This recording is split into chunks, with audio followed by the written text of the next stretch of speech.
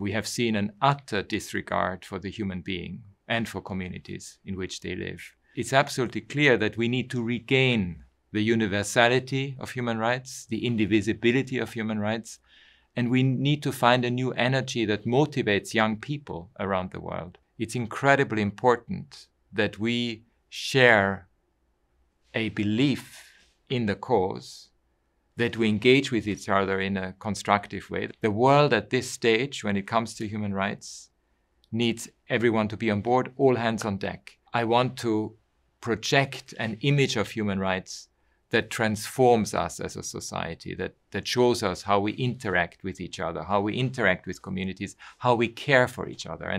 And that's what really human rights is. Let's be creative, let's be innovative, let's refresh our thinking, and let's never give up. And a lot rests on us to do precisely this for the cause of human rights.